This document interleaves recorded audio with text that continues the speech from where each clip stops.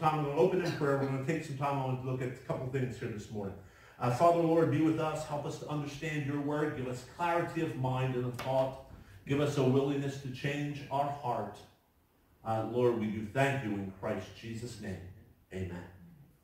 I'd like to look at actually 5 things that we see here that David speaks about that bring satisfaction.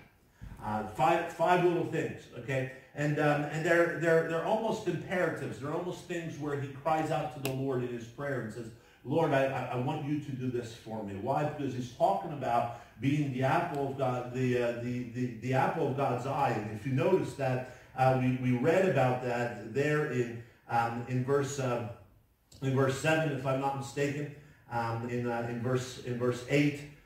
Keep me as the apple of your eye. Notice that the idea of being that closeness to God and knowing him a little bit better. And I pray that is your desire to be more like Christ. And this is what David is seeking to do. And so he says 5 things. In verses 1 and 2, he says, and I'm reading from the New King James, a little different in the wording, but it means the same thing. The New King James says, hear a just cause, O Lord. What David is saying is, he's saying, hear me, Lord. Incline your ear to me. Know me a little bit better. Hear my cry. Hear what I'm saying, Lord. This idea of God hearing us. This idea of being able to be heard. You know, we always say, God will never leave us nor forsake us. Deuteronomy chapter 31 and verse 8, Hebrews chapter 13 and verse 5 says, God will never leave us nor forsake us. So why would David say, wait a minute, God, you're there. Why won't you hear me? Why does God not hear us? In Psalm 66 and verse 18, we read these words. It says this. It says, if I regard iniquity in my heart, the Lord will not hear me. See, I really think that as believers, as people, when we harbor sin in our heart, when we live that sinful life. Now, I understand, don't get me wrong, I understand we're all sinners. Okay, we're saved by grace. I understand that as well. But every day we sin. And it's not that we're trying to sin, but sometimes we sin just because there's that sin that so easily besets us. You know, there's reasons, you know, but you know, there's some people who have a tendency of just living in sin. They like living in sin. I'm going to do it my way, Lord. I don't care about what you want. I'm going to, you know, we live a lifestyle or we do certain things that we know deep down is really not what God wants us to do, but I'm going to do it anyway. And that's harboring sin in our heart. And you know something, when we harbor sin in our heart, the Word of God says he's not going to hear us. The only prayer that God will hear us in that situation is when we cry out to God and ask God for his forgiveness. In 1 John 1:9, it says this. It says, if we confess our sins, he is faithful and just to forgive me and to cleanse me from all unrighteousness. God will hear those prayers. Listen, 1 John 1:9 was not written to the unbelievers. It was written to us as Christians. And so we need to understand that we as people are going to sin. Now, you know, we're not maybe in a habitual, you know, sinning every day or sinning all the time. But the Word of God says when I regard iniquity in my heart, when I keep sin in my heart and I haven't confessed it, that was David's problem with Bathsheba. He had sinned and he said, no, I'm going to hide it and I'm not going to confess it. It wasn't until Nathan came, pointed his finger at him and said, that's you who have sinned. That's you who have done wrong. David then went and he cried out in Psalm 51 with that prayer of confession. Lord, know me, cleanse me. You know, with hyssop, I've sinned against you. He confesses that. God hears that. But he doesn't hear if we regard iniquity in our heart. I think that's why David wrote Psalm 139, verses 23 and 24. He says this. Listen to this. He says, search me, O God, and know my heart. Try me and know my anxieties, and see if there be any wicked way in me, and lead me in the way everlasting. Lord, I want to be like you. I want you to hear me. And so, Lord, I'm coming to you, and I'm asking that, Lord, you hear me. You hear my cry. Number one, he says, hear me, Lord. Number two, we find a second thing here. And that's in verse 5. Look what it says in verse 5. He says, uphold my steps in your path, that my foot may not slip. Uphold me. He says, not only, Lord, hear me, but he says, hold me. Hold me. And it's interesting, this passage is talking about how, we need, in our walk with God, we need to be careful lest we slip, lest we fall away, lest we have a tendency. I've talked about that already, but, we have a tendency, you and I have a tendency of sinning every day. It's not because, hey, for all have sinned and come short of the glory of God. We're not talking about a sinful nature. We're talking about every day we commit things that the flesh wants instead of the spirit wants. And the word of God, David is crying out and he's saying, Lord, I'm prone to sin. And so hold me close to that path you want me to follow. Hold me close to you in what I do. He says, Lord, you know me. Hebrews chapter 12 talks about how we're prone to sin. In Hebrews chapter 12 and verse 1, it says, therefore, we also, since we are surrounded by such a great cloud of witnesses, and he just talked about all those witnesses in chapter 11, he says, lay aside every weight and the sin which so easily ensnares us, or so easily besets us, or so easily pulls us away. Listen, there's those sins that have a tendency of, we need to be here with God, and has a tendency of moving us here. And then we end up being here. And then we end up being here, and I don't know when I'm going to be out of the camera view, but you understand what I'm talking about. We tend to slide. Without even noticing it sometimes. Earlier in Hebrews, the author of Hebrews understood that. And he says this, therefore, we must give the more earnest heed. In other words, pay strong attention, okay, to the things that you have heard. And then it says this, lest you drift away. Okay, pay attention to the Word of God. Why? Lest you drift away. This picture of drifting away. Have you ever been in a car and let go of the steering wheel? And your car, if it's not aligned properly, tends to drift. If you're not paying attention, next thing you know, you're crossing the line. I have a car right now that has that beeps when my tires go in the line.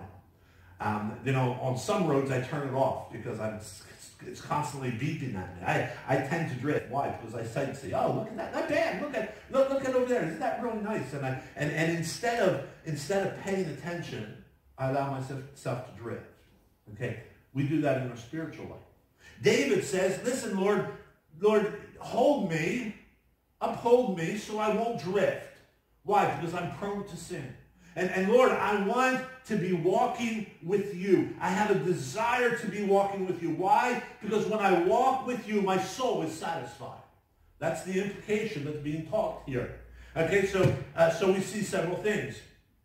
We see, first of all, it says, hear me, in verse 1 and 2. And then in verse 5, we find the idea of hold me, uphold me. And then in verse 7, show me. He talks about how the Lord it talks about how the Lord works and so on. Incline your ear in verse 6. And then he says, show me your marvelous kindness.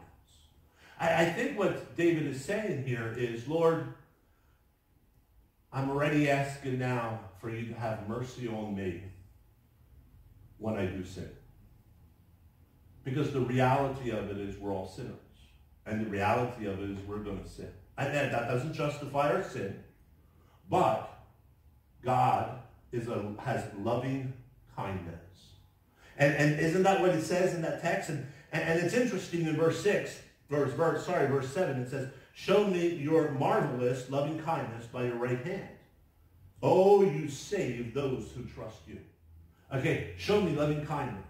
And it doesn't say just loving kindness, it says your marvelous loving kindness. The term marvelous here, I looked it up, it means different, unique, or set apart. There's another word in Scripture that talks about being unique and set apart and different. It's the word holy. And it's basically David is saying, Lord, you are totally different than anybody else. The world says God the gods of the world are gods who will judge, and gods who have no mercy, and gods who have no love, and you cross them, and they're going to strike you down. But Lord, you are a God who is loving kindness, has loving kindness. You're unique and different from any other God. And you know something? If it wasn't for God's loving kindness, none of us here today would be alive, because God would have struck us immediately. He would have taken care of that sin. Why? Because the wages of sin is death. You know, we sin, there's a punishment to that sin. But David says, have kindness, loving kindness. Loving kindness, I think, include two things, mercy and grace. Okay, grace means unmerited favor. It's giving us something we didn't deserve. We didn't deserve his favor. We didn't deserve his salvation. We didn't deserve. What we did deserve was punishment. Was our sins needed to be punished.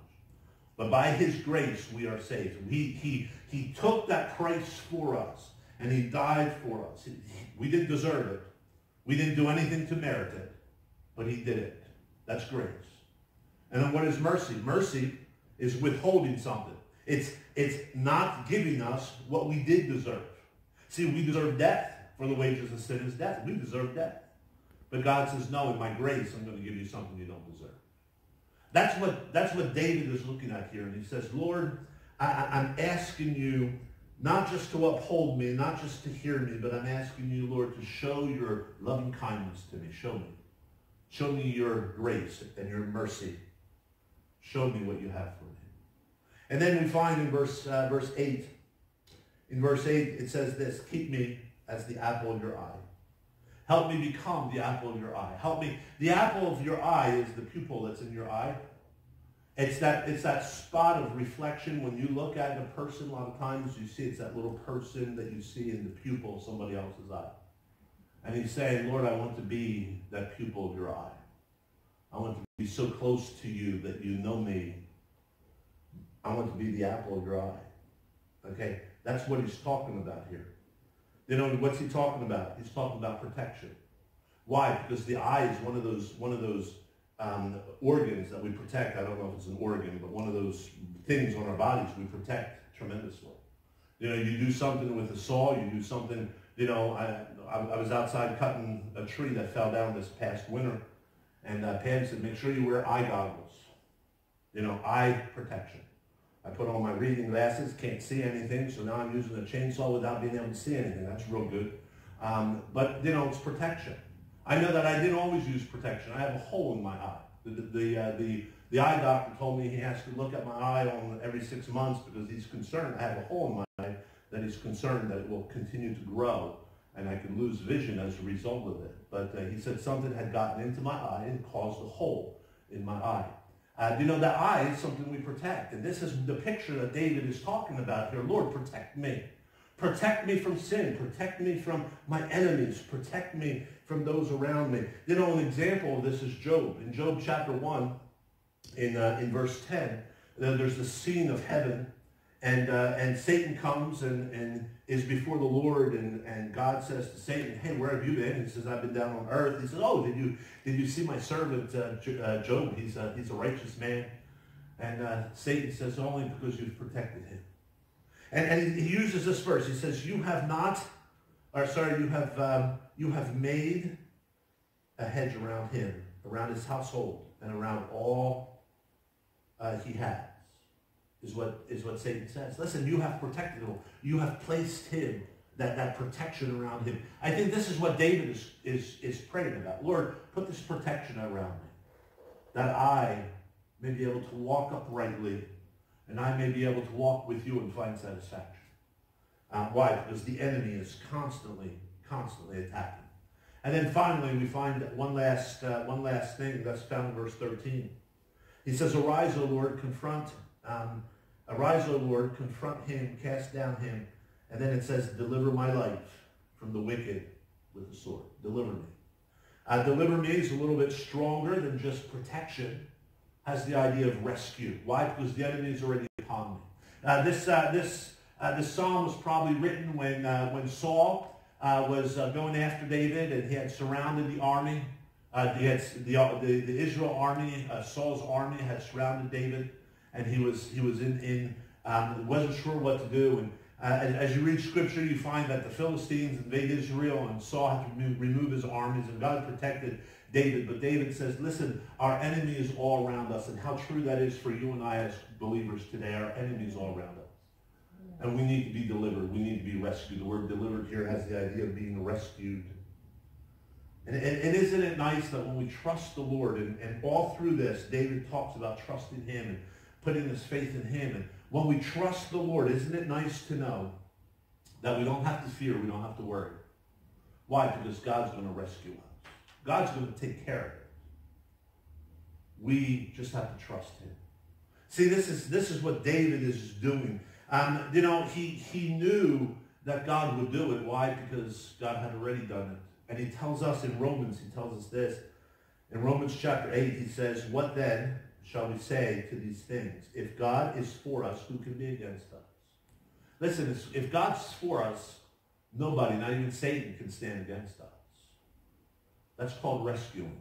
That's called God protecting and rescuing us. In verse 33 of that text in Romans 8, he says, who shall bring a charge against God's elect? And the answer is nobody. Why? Because God is protecting us. God is rescuing us. In verse 34, it says, who is he who condemns? Only Christ. Why? Because he paid for us. And then in verse 35, it says, who shall separate us from the love of Christ? And then he goes on. It says, shall tribulation or distress or persecution or famine or nakedness or peril or sword? And then in verse 37, it says, yet in all these things we are more than conquerors through him who loved us.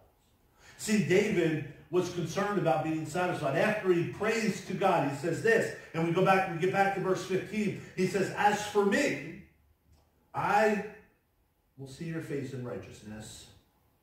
I shall be satisfied when I awake in your likeness. Let me ask you this question. How is your likeness to Christ today?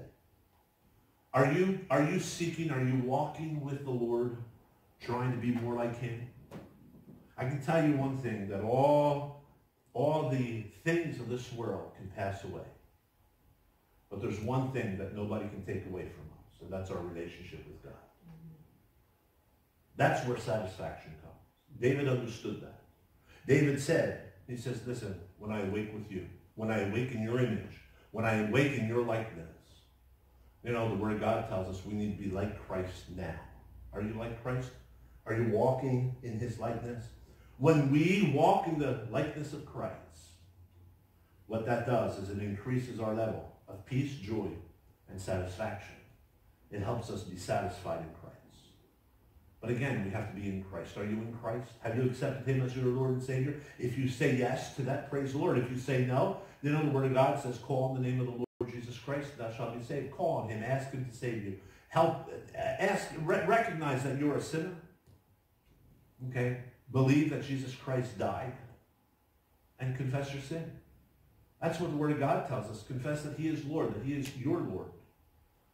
But if you already have accepted the Lord, are you walking close to him? Some of you will say yes. Well, praise the Lord. Take some time today and just worship the Lord for who he is and what he has done for you. But if you're not in the likeness of Christ, if you have these areas, and most of us do, if we like it or not, have these areas that are secret closet sins, will you confess them today? Because he is faithful and just to forgive us and to cleanse us from all unrighteousness. That's written to you and to me, saying, hey, I need to be more like Christ. I need a relationship with you. How's your relationship? Are you satisfied today? Let's pray. Father, Lord, we do thank you for your satisfaction. We thank you that our satisfaction doesn't come from things, doesn't come from money, doesn't come from friends, doesn't come from, Lord, we read a lot of different things, reading a book. But Lord, it comes from knowing you. It comes from knowing you better every day. It comes from growing in you. And Lord, I pray for our listeners. I pray for our viewers today, that today they would seek your face in all things. And Lord, if there be a sin, that they would confess that. If they haven't been saved, that Lord, they would get saved today. But Lord, it's about knowing you better. I do thank you that, Lord, even in the midst of the coronavirus, we can be satisfied. We can have a peace and a joy knowing that, Lord, my God is in control. And so, Lord, help us to know you better today. We do thank you in Christ Jesus' name.